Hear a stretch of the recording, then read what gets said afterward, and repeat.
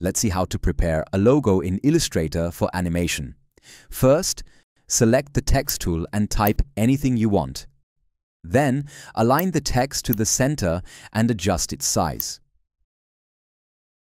For your reference, I'm using this font. The font link is in the description below. Now select the text, right-click and choose the Create Outlines option.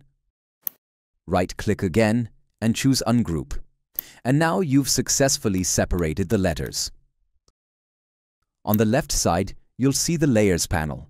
Simply select Layer 1, click this icon, then click the hamburger button and choose Release to Layers, Sequence. Next, select all the letter layers and move them out of Layer 1. Then you can delete the empty Layer 1 and save the project. Go to File, click Save, give your file a name, and make sure to save it as an Illustrator file with layers. That's it.